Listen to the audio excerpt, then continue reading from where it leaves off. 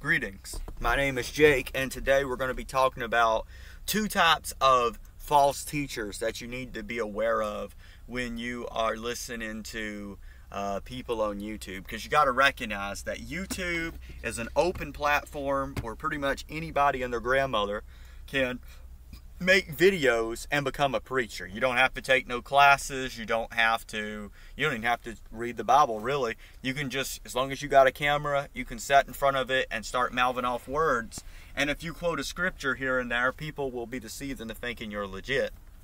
So there's two types of false teachers. So we're going to expose this type of false teacher first, and then we'll go over here. So this type of false teacher are the obvious false teachers. Okay, these should be obvious to pretty much everybody and their grandmother that these people are false. All right, these are your people like Tyler Doka. You know, they profess that they themselves are Jesus Christ. All right, that's pretty obvious that Tyler Doka is not Jesus. Or even the false teachers like Perry the Preacher and Jack Smack 77 that teach that Jesus died on the cross so you could basically sin all you want to.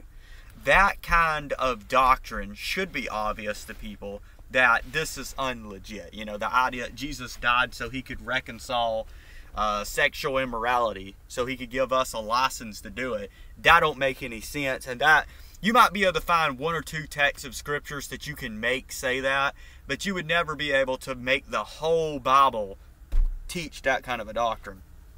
Alright, so everybody's got their proof text, but you would never be able to make passages like Hebrews 10:26 or any of those kinds of passage align with that kind of a teaching. Alright, so if it lines up with two passages in the Bible, but it don't line up with all of it, then I would say it's out. Alright, so that's the first type of false teacher. The ones that are fairly obvious, you know, chances are these type of teachers probably ain't going to deceive anybody who truly is seeking to be filled with the Spirit. You know, there are a lot of Christians that they've lost interest in really living a Christian life. They want to go back to a life of just normality. And those are the kind of people that would be attracted to this. But most people who seriously wanting to know the Bible probably ain't going to be misled by these. Now here's the other type of false teacher over here. We'll put them in the right seat in this video, even though it might look like the left for you guys because my camera's mirrored. But I'll put these over here. These are the people who we're going to call half and half Christians. Alright, they're kind of like the drink, you know, half and half tea, half lemonade. They're kind of like them because they preach half truth and half error, half heresy. And these people have an actual potential chance of deceiving some of us because they teach things like repentance and holiness and godly living.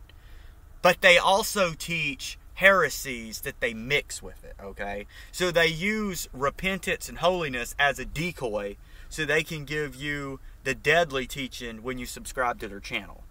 Alright, so like if I took a big bowl and I was mixing up vanilla pudding and I grabbed the bottle of chili pepper and I put that in the vanilla pudding, that would ruin the whole pudding, right? Ew, chili pepper and pudding? That would ruin the whole recipe. In the same way, when they preach the truth mixed with a bunch of heresy, it ruins the message. Alright, so I'll give you an example of this so you can see where I'm coming from. And I can't think of a better example than this. There used to be an old man, and he's passed away now, but there used to be an old man on YouTube who taught repentance, holiness, deny yourself, follow the Spirit. All good doctrine. But his main message was that he believed that the Bible, you know, the book, the Bible, is the mark of the beast.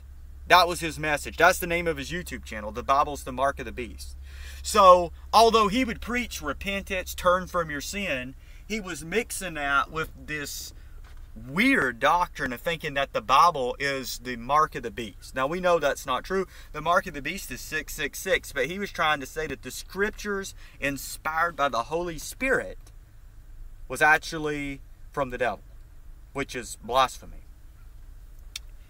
So you see how he was using the videos about repentance and holiness as a decoy to get you to subscribe to the channel, and then he would teach you that his real message, that the Bible's the mark of the beast. So you see how a preacher like this is actually not working for the Lord. He is seeking to deceive people who believe the truth about repentance and holiness into thinking the Bible's the devil's mark.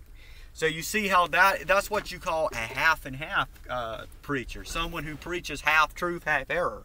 This could also be true of people who teach that certain sins are okay. Like maybe everything they teach is the truth, but they want to compromise on the sin of homosexuality. Or they want to compromise on the sin of masturbation. I see a lot of them, or I've seen some of them. Or they want to compromise on the sin of cussing. And it's like, no, it don't do you no good to preach the truth if you're going to compromise on everything else, you know. So be very careful what you listen to. All right? God bless.